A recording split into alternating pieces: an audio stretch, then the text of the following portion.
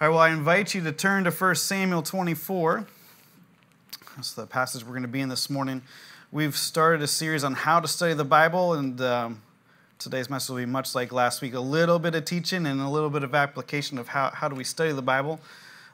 If you haven't been with us, the short of it is this. Your Bible is put together in some ways that it's pretty important to understand how it's put together in order to study it a certain way. If you want to connect with God, if you want to be in a place where you open your Bible and go, I want to connect with God, and sometimes we just don't know how. Sometimes it's too big a book. We get confused by it. We're like, where do I even start? We kind of get overwhelmed by it, and sometimes we're like, I read this, I don't even know what it says. So my goal is to really make the Bible accessible and to make it something that you feel like you can connect with, and when you open it up, you know how to connect with God. Your Bible has got several different genres to it, and what I mean, it's written in different ways. God communicates truth in several different ways in the Bible. He communicates truth through poetry. You'll see that there's several books in the Bible where it's written in its poetry. You can find like Job, Ecclesiastes, Proverbs, Psalms. There's this aspect of how God communicates his truth through poetry and stuff like that. There's other sections that are more commonly known, like the teaching literature, which is more like Paul's writings and John's writings and James' writings, the letters. And what that's done is we read those, and it's pretty easy to understand because it's pretty understandable to see, hey, here's point 1, here's subpoint 2 and subpoint 3, and we kind of work our way through it. But a good portion of your Bible is actually narrative, meaning God is communicating a truth through a story. He's making his truth known through a story, and a good portion of the Bible is actually story. And we don't want to study story in the way that we study a letter from Paul or a letter from James, because it doesn't work that way. And we're not commonly taught what to do with stories. And so very often we read these stories and we kind of blow through them and we're like, okay, that's a cool story, but I don't know what else I got from it, but I didn't get that much out of it. Maybe it's a cool little thing to remember, but how do I get the point out of a story? And when most of your Bible is actually story, it's a tragedy when we don't know how to study story. Because the aspect of the story makes the Bible come to life. This is where the truth of God is so applicable to our lives because we see people living out truths of God. We see people making mistakes. We see people interacting with God in real life circumstances. It's something we should be able to relate to. It's something where we should be able to say, hey, this is how God shows up in my life. It's very practical. And so I want us to know how to study these different genres in Scripture, and we're just starting with narrative lit. We're starting with narrative lit where God expresses the truth through a story. I've given you some tools about how to do that. We're going to do a few things when we're studying story. And so this is just a reminder of what we're doing. Actually, you know what? We're going to do something. I'm going to see what we remember from last time. We did pretty good last week. We're going to do 3 Ps. If we're going to study a story, we have to do 3 Ps. Does anybody remember what I said was the 3 Ps? What's the first P? Paint the picture, right? We want to paint the picture. We want to put ourselves in the story. We want to imagine being there. We want to be like a movie director. What are the sights? What are the sounds? What are the actual details of the story? We want to place ourselves there because we want to be able to be in the story. The second P, what is it? Put ourselves in the shoes of as many characters as possible. I think I heard several people say that. So great, we got 2 Ps. We paint the picture, then we put ourselves in the shoes of the characters. Because if we put ourselves in the shoes, what we do is we use our imagination. What would it be like to be them? What would it be like to be in this situation? What would it be like to be this person in this circumstance? Because when we ask that question and we start to put ourselves in their shoes, we start to feel it. When we start to feel it, we begin to see how God might be communicating to us, and we see how we might respond. And it opens us up to experience the story, and the truth of the story starts to come out for us. And the application of the story also comes out because we placed ourselves there, and we pretended in our minds and used our imagination like, what would it have been like to be them? What would we be afraid of? What would we be thinking about? What would we be excited about? What questions would we have? What would cause us to move in this moment? What would cause us not to move in this moment? As we put ourselves in the shoes, it comes to life. Our third P, does anybody remember what our third P is? Principle. We're looking for a timeless truth. Something that was true in their day would also be true in our day. If we do those 3 things, the story is going to come to life. And the story will be applicable, and it will be something we apply to our own lives. Those are the first 3 things we want to do. Then there's 2 questions we want to do. Anybody remember one of the questions? It's okay. I mean, I didn't remember one last week, remember? But if you don't, here's the 2 questions. Every story is asking a question, and every story is answering a question. So we want to ask this question: what is the story asking or answering? As I pointed out last week, movies and stories don't usually come out and tell you the point. They aren't usually saying in the story, like, hey, here's the point of the whole story. It's inferred. It's there, and you experience the story as you watch a movie or you read a good novel, as you're there and carried along through it. It becomes obvious a little bit as you go through it, like what the point is, but it never really usually tell you. Sometimes they do, but not always. So we want to ask, what's the story asking and what's it answering? The second question is, why is the story told in the way it's told? Because the story is told in a certain way to get us to see certain things. And that last question, why is the story told in the way it's told, that's where we looked at Genesis 24. Because in Genesis 24, we saw a story that was written, and it was twice as long as it needed to be. What was the purpose of it being written that way? It was because of testimony. And if you want to circle back on our website, you can hear that message. But that's what we dove into. Why is the story told in the way it's told? And why asking that question can be really important. Well, this morning, what we're going to do is we'll do the 3 Ps, because we're going to do that every week. But we're really going to focus on what's the story asking or answering. Because when you ask that question, the story will come to life, and we're going to look at 1 Samuel 24 with a focus of what is the story asking and what's it answering. So I don't know if any of you got a chance to go through 1 Samuel 24 on your own. The sheet that I handed out to you is a way to begin to go through a passage of Scripture that's narrative in nature, a story, and begin to work your way through. First page, I think, is going to paint the picture. It gives you a little chart, a way to kind of paint the picture. Second page, which is on the back, tells you, how I'm going to place myself in the shoes of the different characters. What would it be like to be them? Your third page is a principle. It's just a way to kind of go through it. And it has the 2 questions there. So I'm going to, invite you to do that this week if you'd like. Not with this chapter. We're going to do 1 Samuel 24 today. So next week, we're going to do Mark chapter 8. Mark chapter 8. And there's several stories in Mark chapter 8. But just want you to go through Mark chapter 8. I'm going to preach through Mark chapter 8 next week, okay? So there's our prep for next week. If you want to do that, great. That's where you're really going to learn how to study story, because you get a chance to do it on your own. I'm going to preach it, and you're like, oh, I understand what's happening, and you might even have some things to contribute and some things that you might be able to add and some things that I missed, or you might even say, I'm not sure if I see that. But it's a way for you to engage. So Mark chapter 8, okay? This week, though, 1 Samuel 24. Remember that this week, it's really what's the story asking and answering. Let me read our story first, and then we'll work our way through the 3 Ps. After Saul returned from pursuing the Philistines, he was told David is in the desert of En-Gedi. I just want you to know Saul is the king of Israel. David is also the anointed king of Israel. David has been anointed by God to become the next king of Israel because Saul has screwed up. Saul has walked away from God. Saul has not obeyed God. And Saul did not obey God for a long time. Because Saul did not obey God for a long time, God ripped the kingdom out of his hands. He sent a prophet to him. And the prophet told him that God was taking the kingdom out of his hands. And he was going to give it to another. When God gave it to another and gave it to David, David is now the anointed king of Israel. And Saul is not dead yet, so Saul is still the anointed king of Israel. And you've got 2 anointed kings by God for Israel. There can be some tension. Saul does not want to lose his kingship, though he already has. David is about to become king, but he's not king yet. He is the anointed king by God, but Israel does not recognize him as their king yet. So they live in tension. After Saul returned from pursuing the Philistines, the appropriate enemy of the Israelites, he was told David is in the desert of En-Gedi. So Saul took 3,000 chosen men from all Israel and set out to look for David and his men near the crags of the wild goats.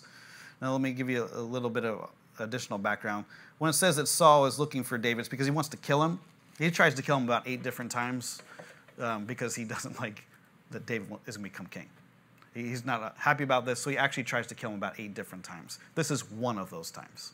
So he comes after him. He's coming after him and says, with 3,000 chosen men. So when we're painting our picture, here's the first thing. He's got 3,000 chosen men. Now, if you're the king of Israel and you've got an army, there's an army and then there's the chosen. And so your army and then the chosen are like the best of the best. I don't want to put any branch of our military down, but it's like, the Marines like to think that they're the best of the best. Or the Navy SEALs. Or it's a group that's elevated, the Rangers and all that kind of stuff. So these are the people that are the strongest warriors, the most looked up to, and they're the strongest. So when Saul takes 3,000 chosen, he's going after David, not just with some people in his army. No, he's got the best of the best. I'm going to end this today. And so he sets off because he's heard that David is in the desert of En-Gedi. Once he hears that David is in the desert of En-Gedi, he's like, I'm going, and 3,000, you're coming with me. This is going to end today.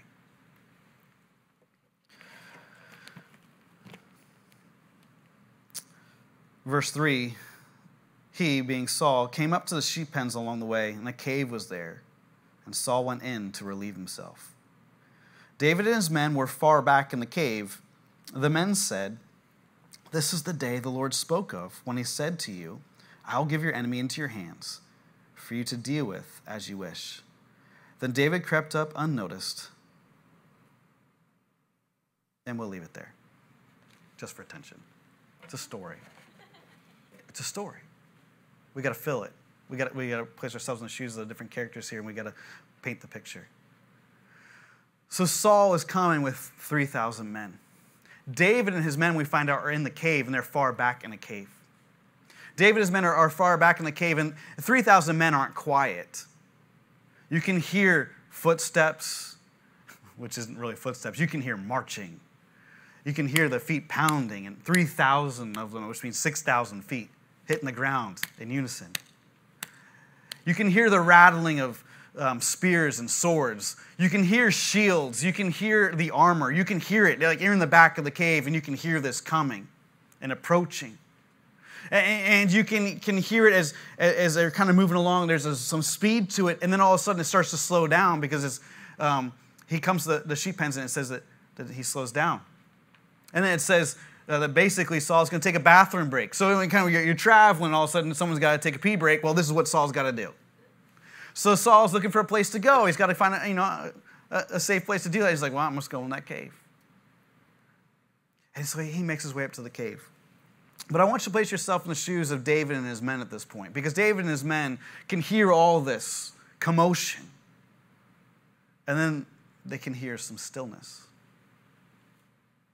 And then they can hear someone coming and making their way and kicking against the rocks and the dirt as they make their way up to the entrance of the cave. And if they're in the back of the cave, their eyes are adjusted to the darkness, but as they look out, and they can see a shadowy figure at the front of the cave. And they begin to see him walk in. Now, what are you feeling if you're one of these 600 men that belong to David? You've been on the run. Saul's been trying to kill David and you all, the 600 who are with him. And you see this shadowy figure enter into the cave, this fear enter in. What's he going to do? Are we going to be found? Is he going to search the cave? And he walks in, kind of turns to a wall,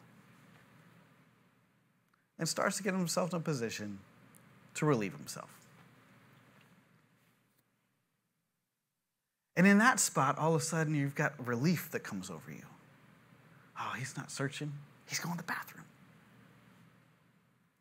And you're one of the 600 men, and here's what the 600 men say. David, this is the day. This is the day. This is the day the Lord said he was going to deliver your enemy in your hands. Go kill him. He's by himself. He's proverbially caught with his pants down. We got him. And so they encourage him. And David hears, this is the day. And place yourself in David's shoes like, yeah, this guy's tried to kill me a bunch of times. Here he is. You're right. This is the day. He's in my hands.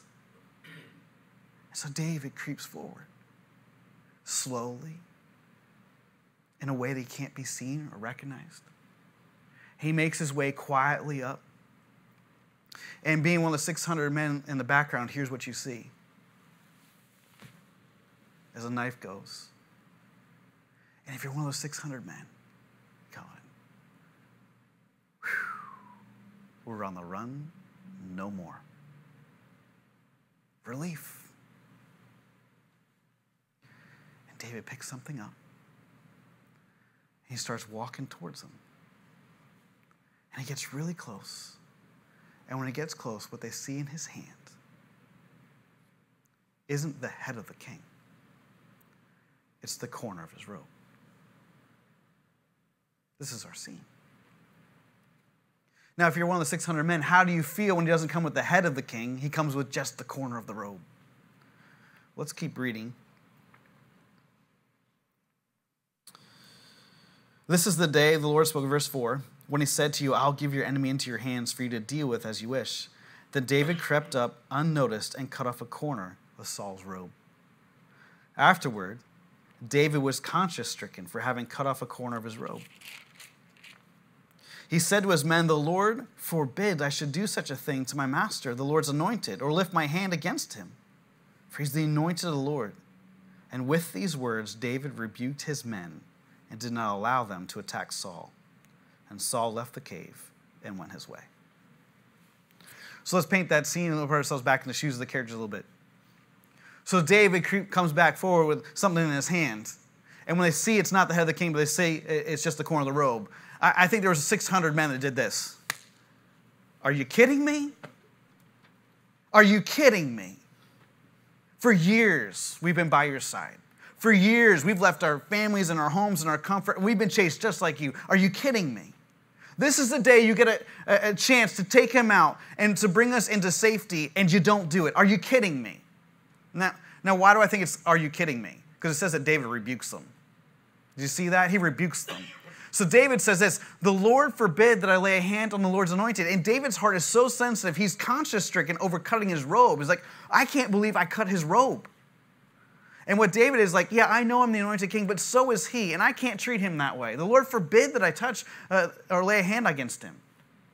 And so he rebukes his men. And so all his men are going, and they're also doing this. If you're not going to do it, I'm going to do it. And you know what? When one person said this, he goes, the hell you are, I'm going to do it. And then all 600, no, we're all going to do it. And they're ready to chase, and they're ready to charge him. And David rebukes his men. He rebukes them. It says, the Lord forbid that I lay a hand, and he forbids that you do. And you better not. And he won't let him do it.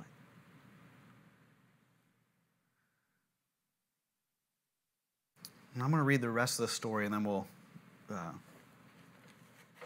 do our 3 Ps again. Verse 8. Then David went out of the cave and called to Saul, my lord the king. When Saul looked behind him, David bowed down and prostrated himself with his face to the ground. He said to Saul, why do you listen when men say David is bent on harming you?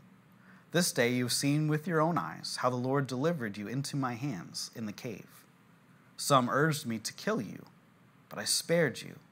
I said, I will not lift my hand against my master because he is the Lord's anointed. See, my father, look at this piece of your robe in my hand.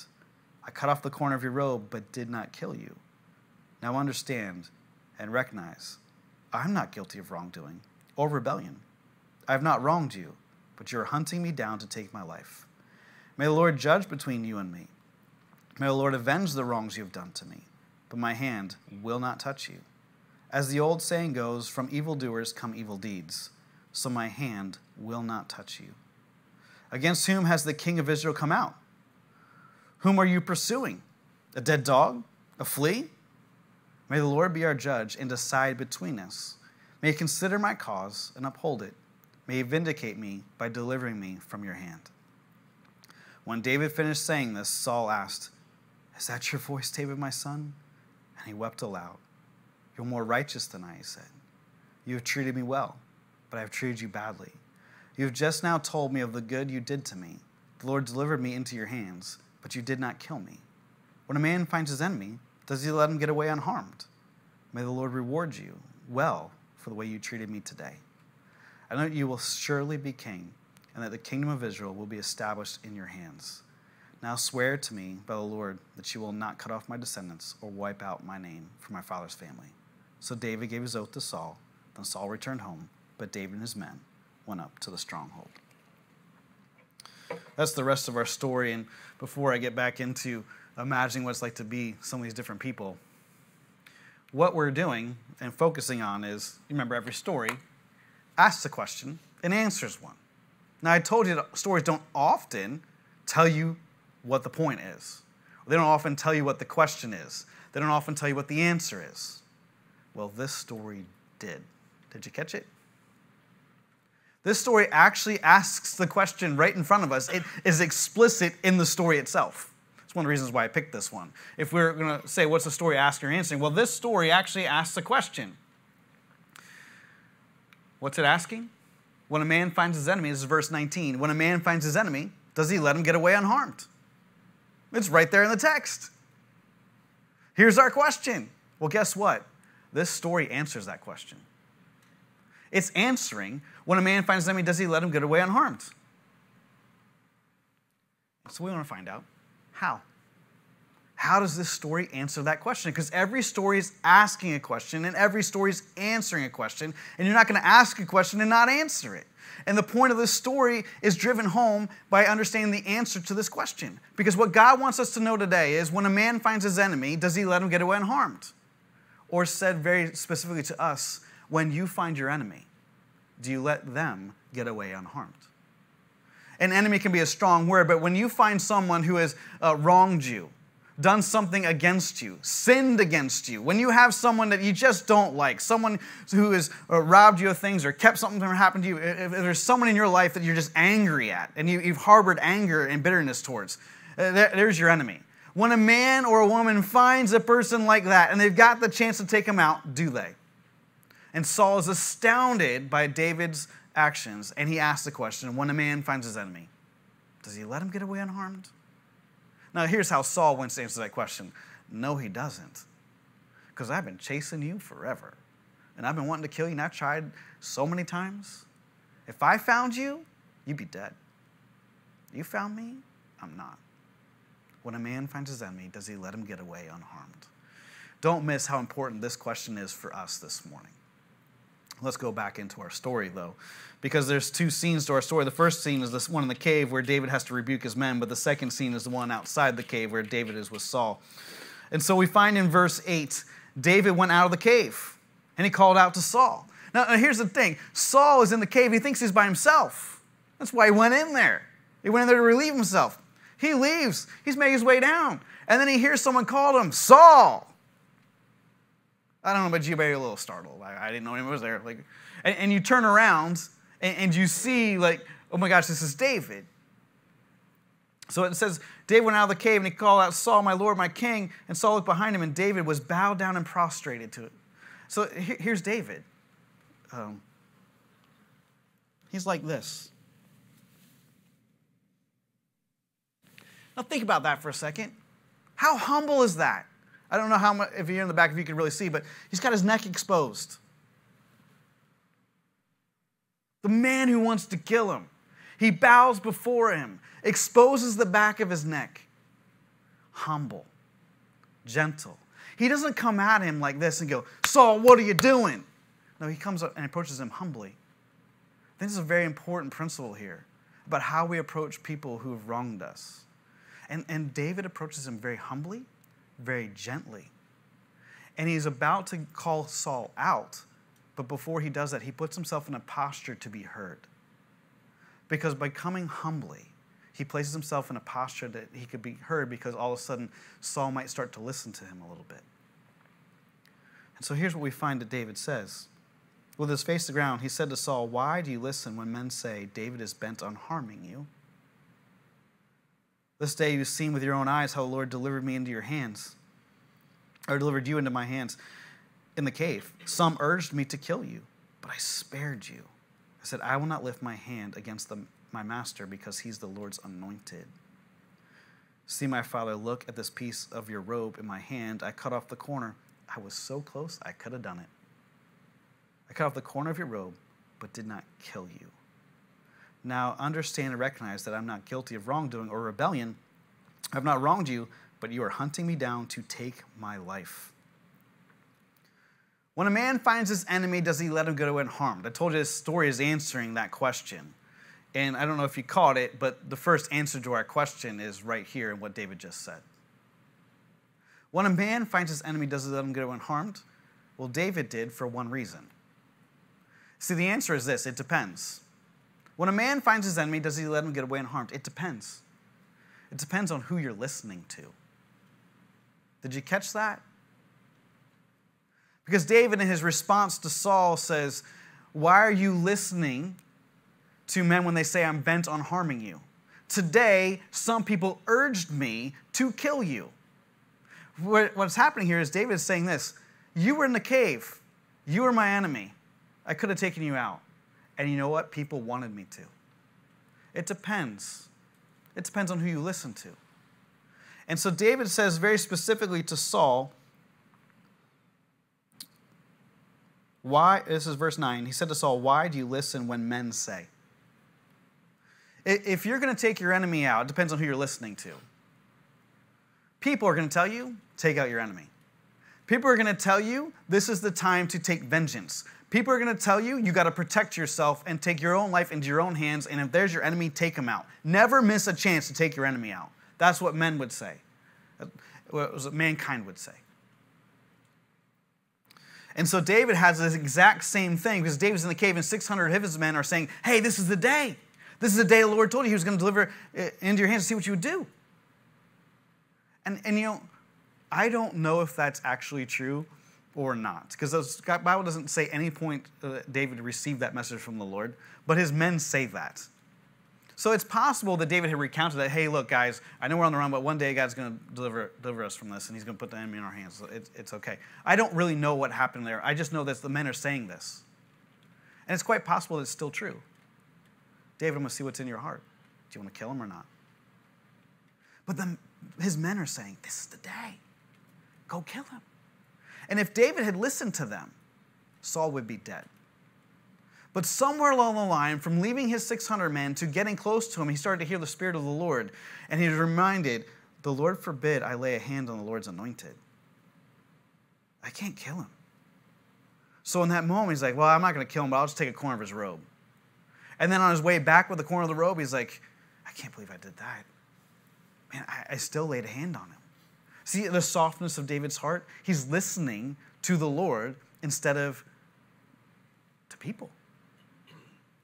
Now when he confronts Saul, he says, why do you listen? Why do you listen to people when they say David is bent on harming you? I'm not. Today you can see I had a chance to kill you and I didn't. I'm not. Why are you listening to them? Saul, you better start listening to God, because you're not. You're listening to them and they're going to take you the wrong way.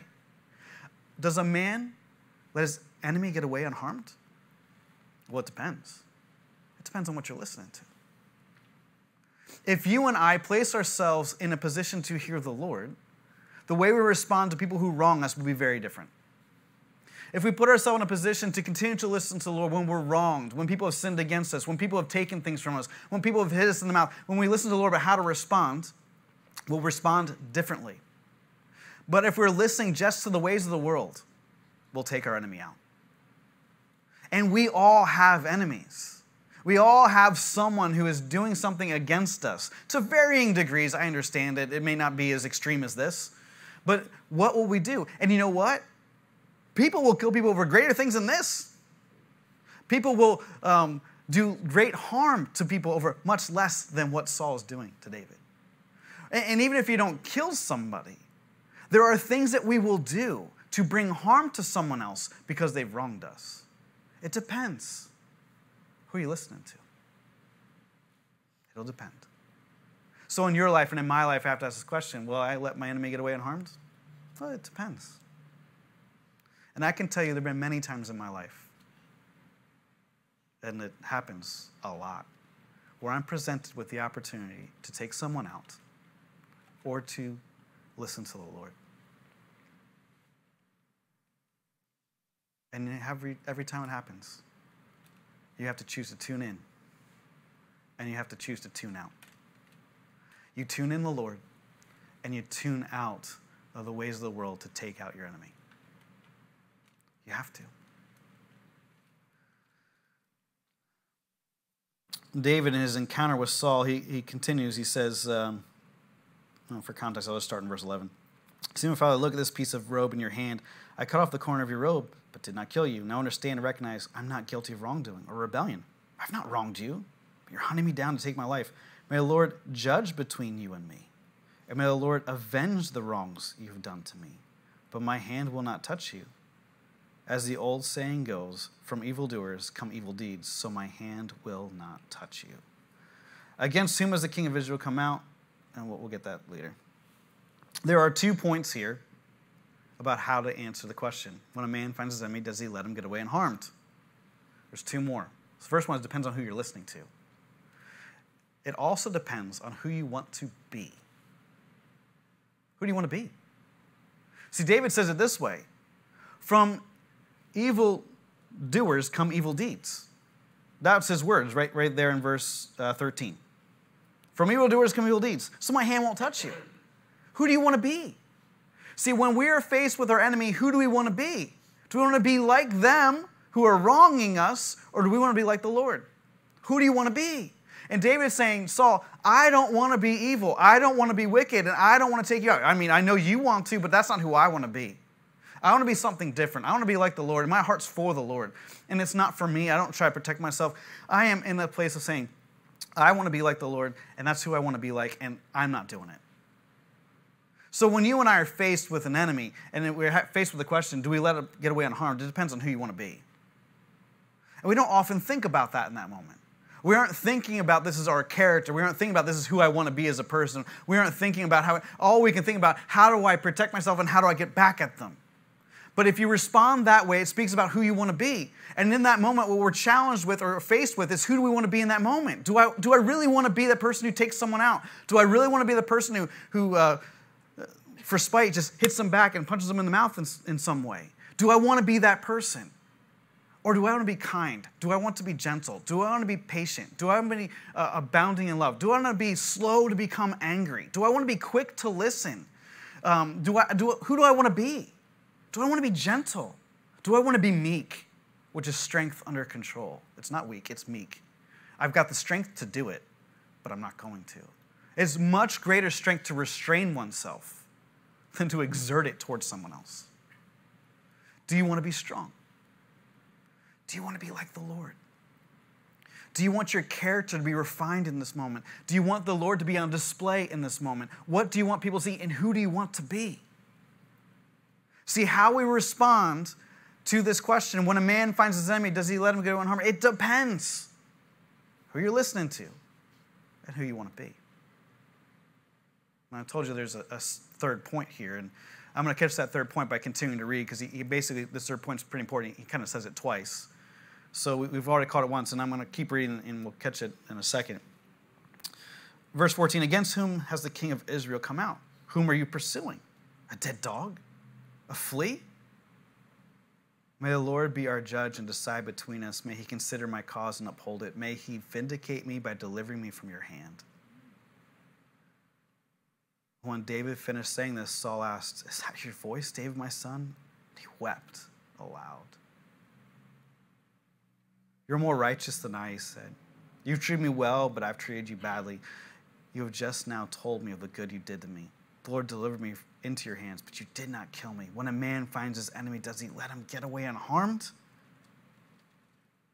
May the Lord reward you well for what way you've treated me today. See, if you're confronted with your enemy, and you've got a chance to take your enemy out, do you let him go unharmed? Well, there's a third reason why it depends. It depends on who you're listening to. It depends on who you want to be. And it depends on if you believe that God is the one who judges between you and someone else. If you believe that God's the one who can vindicate you. If you believe God will be your defender. Or if you believe you have to be. See, if you believe that God can be your defender, you don't have to do it. If you believe God can be your vindicator, you don't have to do it. If you believe that God cares for you, He will protect you, and He will provide for you, you don't have to do it. If you believe that God is for you and not against you, if you believe that God works all things together for the good of those that love Him, if you believe these things, then you will not respond in a way that says, I have to take care of this. So what David does is he says, I'm not going to judge between me and you. I'm going to listen to the Lord, not them. I don't want to do it. I don't want to be a wicked person. I'm not going to do it. And on top of that, the Lord's going to judge between me and you. I'm not. I'm not going to be the judge. I'm going to let Him be it. He'll vindicate me. He'll judge between me and you. Now, here's the deal. If you know that that's what God does, that he vindicates, and that he'll be the judge between us, this is why I don't want to be the wicked person, and it's also why I want to make sure I'm listening to him. Because if I don't listen to him, and if I would choose to go down that wicked path instead, then I erase God's ability to vindicate me. I erase God's ability to lift me up and to provide for me what he wants to do in my life. God was doing something in David's life, and here's what he's doing. And he wouldn't know it, and David wouldn't know it. But David does know this. He's anointed king of Israel. And God is using several years, I think it might be 13 to 18 years. I forget how long. But there's a whole period here where he's the anointed king, but not yet really king. And God's using all these things to build his character so that David has the character to carry the anointing. See, very often in our lives, God wants to do something for us. And what he wants to do requires the character to carry it. And all these different things in David's life is producing the character in David to carry it. And David's saying, I'm not going to judge between me and you. I'm going to let the Lord do it. And from here, we learn a principle about how to handle anger and how to handle our enemy. So again, we do 3 Ps. We paint the picture. We put ourselves in the shoes of different characters. You can see how Saul begins to react. He weeps aloud. Is that you? I can't believe you did this for me. See the impact that David has on Saul. Now here's the deal. Let's talk about principle for a second. So it depends on 3 things, and those are 3 really good principles, I think. But here's what's also happening. See, when you've got an enemy, and let's just pretend this is the neck of an enemy. This is the neck of someone who has wronged us, done something to us, has come against us, and it's someone we're angry with. And when we have a chance to get them, like, whether we got a chance to get them or not, we imagine getting them. We imagine, like, oh, the day when I can get my hands around that one. Whether it's proverbial or literal, like, I just want to take this person out. And if we're presented with the opportunity to take him out, what we want to do is just want to I just want to do that to you. That's what I want to do. And see, this is what Saul wants to do to David. He's looking for the chance to put David in his hands. He's looking for the chance to just get him. David's men say this is the day the Lord has presented for you to go and take him out. And his men want him to do this. See, this is what people want, and this is a natural response from a human standpoint to say, hey, go get your enemy. See, it doesn't make sense to let your enemy go. It's why Saul asked the question, when a man finds his enemy, does he let him go in harm? No, everybody does this. See, what David says is this. Yeah, he does. If he's listening to the Lord, if he knows who he wants to be, and if he believes that God's the judge. And so what David did is he doesn't let Saul get off scot-free. He doesn't. This is just illustration. David doesn't do this. He didn't do that. Don't read it this way. This is not what he did. David did this. Here you go, God. You take him. He didn't drop him and act like nothing happened. He handed him to God. David also confronted Saul and let him know, hey, what you're doing is wrong.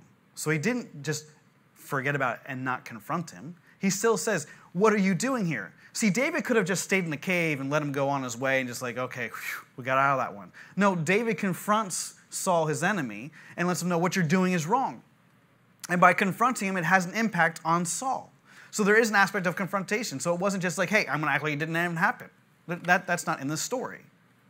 This is in the story. Here you go, God. And putting him in God's hands.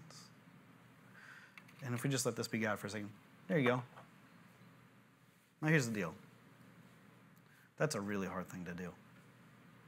This is a really hard thing to do. And you know what's also hard? Letting it stay there. See, some of us will be like, oh, this is great. I feel like I can do that, and I'll do this. I'm like, here you go, God. Get him. And then some time goes by, and we don't really feel like God got him. And so then we just do this. Well, I'll bring that back. I don't think you're doing a good enough job. And we'll put him back in our hands. Watch out for that. It happens. because we don't think God's taking care of us the way we thought.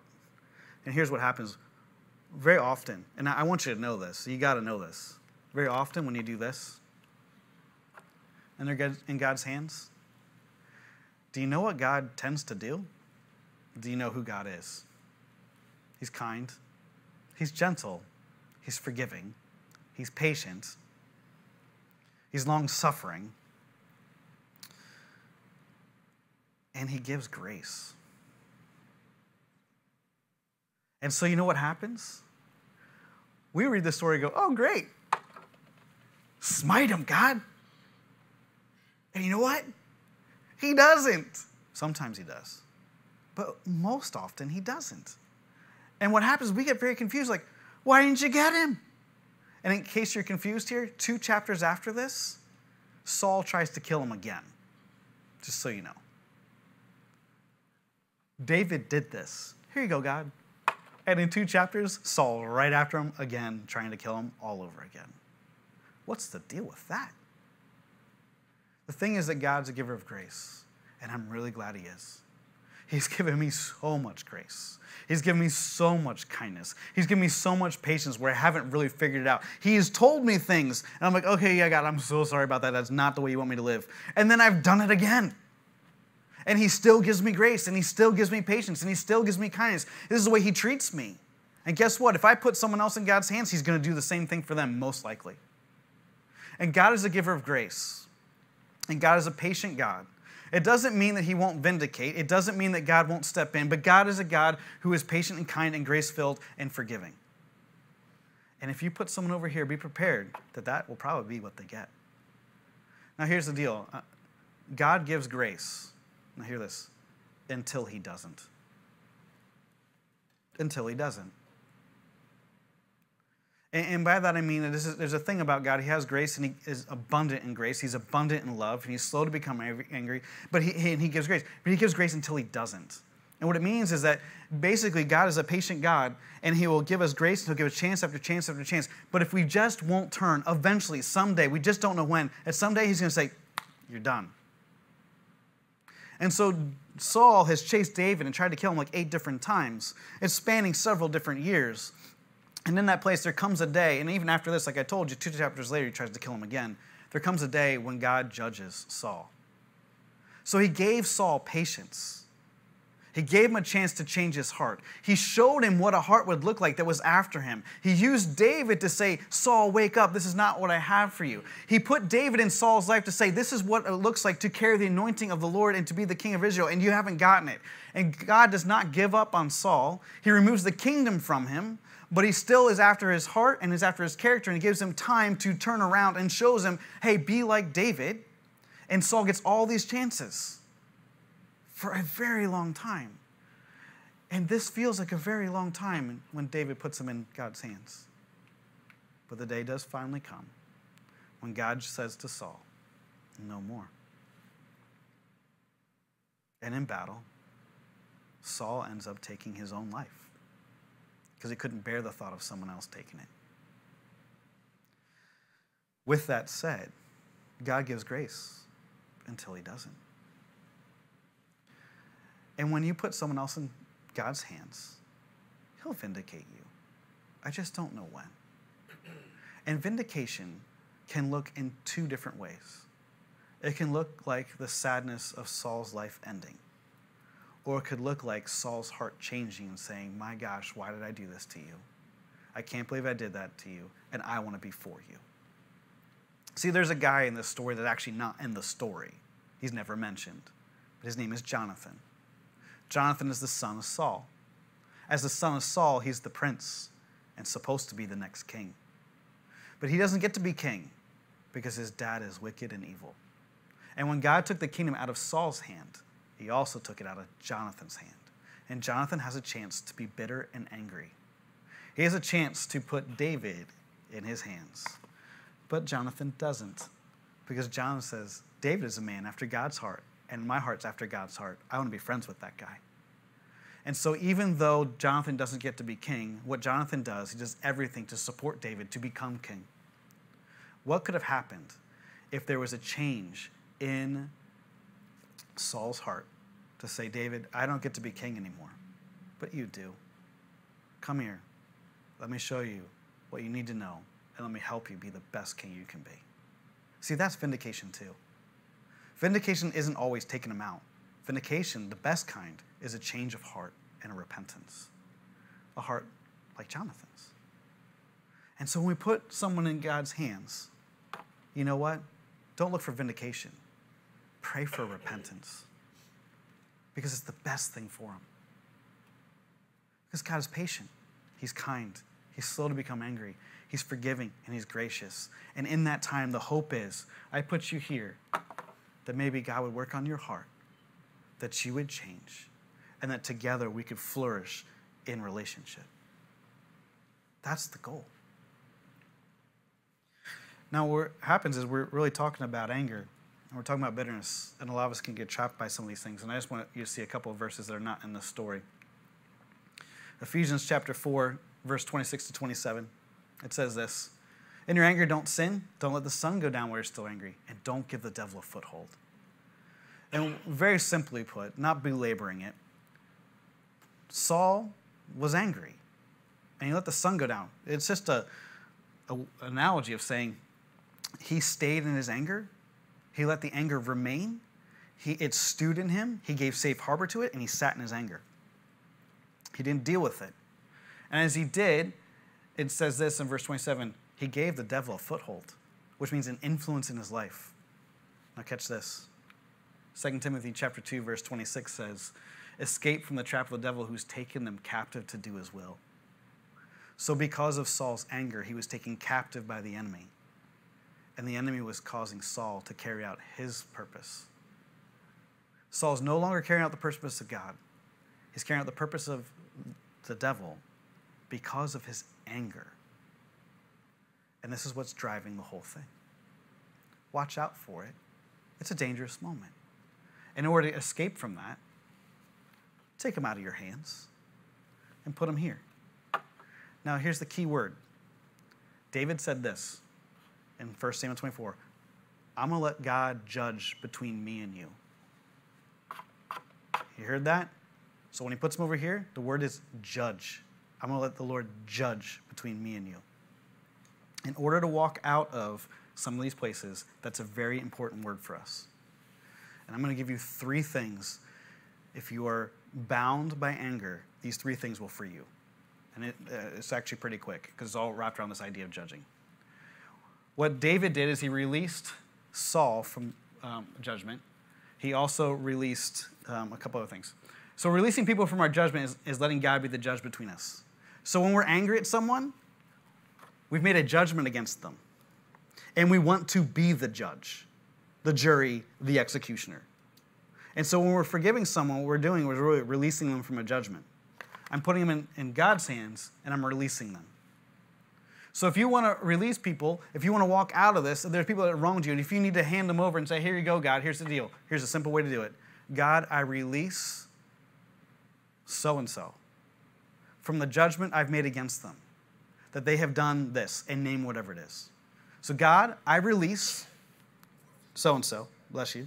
God, I release so-and-so for whatever it is that you feel like they've done against you. And I'm placing them into your hands. You'll find freedom. Because the judgment is where the bondage is. We've made this judgment against them, and we can't let them go because we made this judgment. When you make a judgment, you've got to be the judge, jury, and executioner. You've got to do all of it. So release them. Now, we have to release people, but sometimes we have to...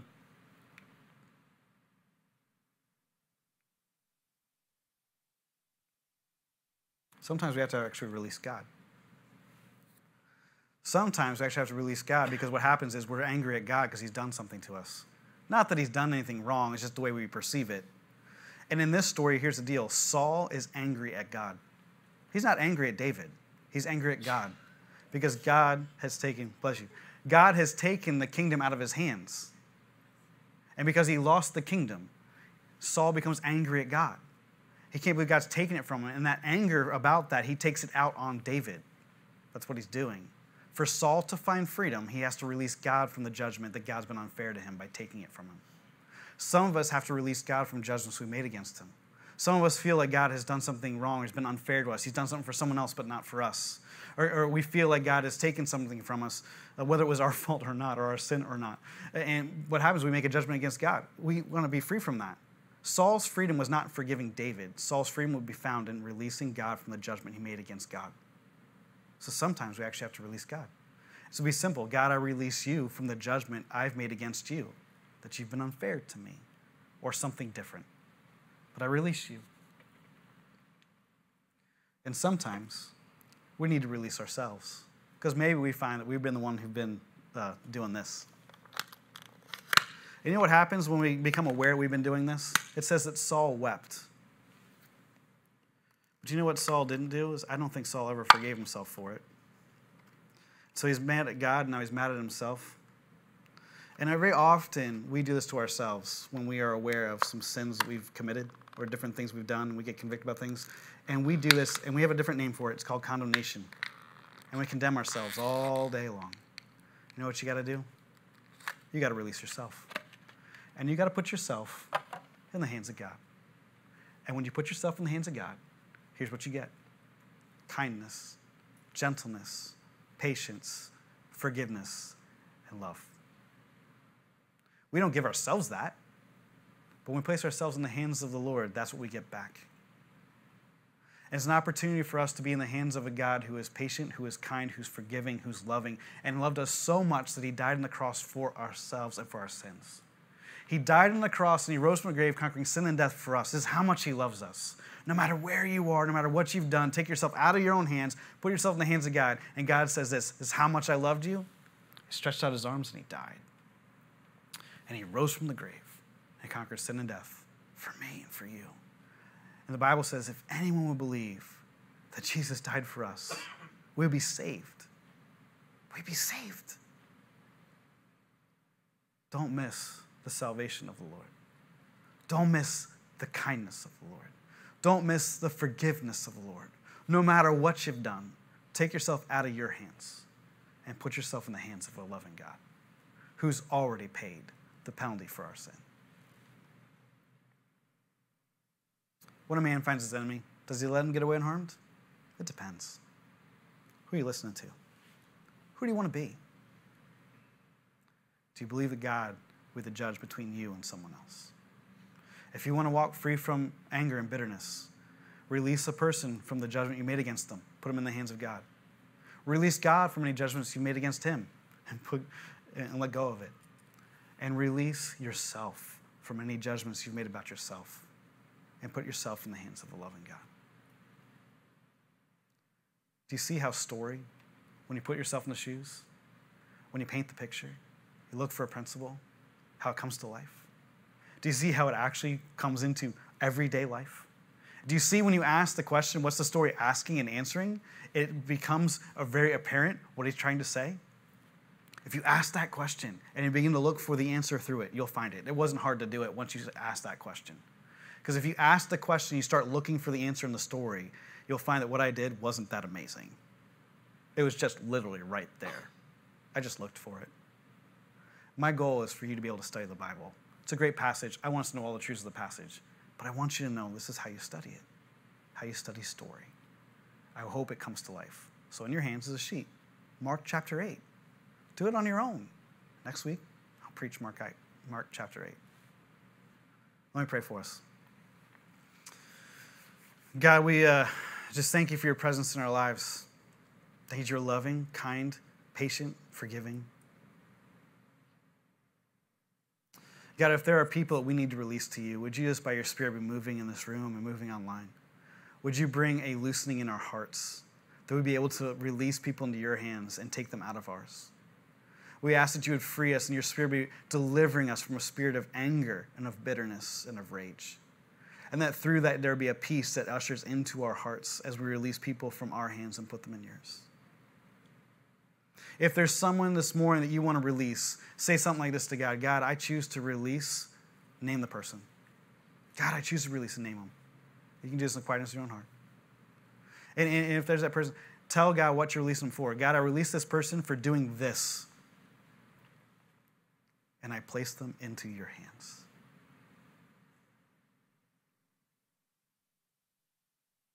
Maybe you find that you're really just angry at God. It's not really that God needs to be forgiven. He's good. He's perfect. But sometimes we hold on to judgments we've made against him. Maybe you've made a judgment against God. If you have, maybe say something like this to God. God, I choose to release you from the judgment that you've been unfair to me or any other judgment you've made.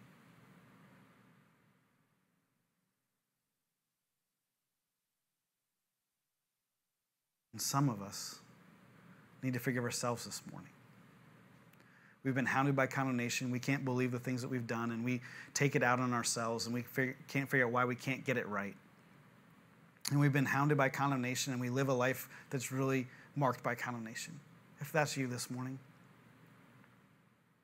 just say something like this. God, I release myself from my own hands, and I place myself into your hands. And may the Spirit of the Lord be moving to free you from condemnation this morning. That it be losing its grip. That you would find love, joy, peace, patience, kindness, goodness, gentleness, and faithfulness, self-control in your heart. And you find the forgiveness of the Lord.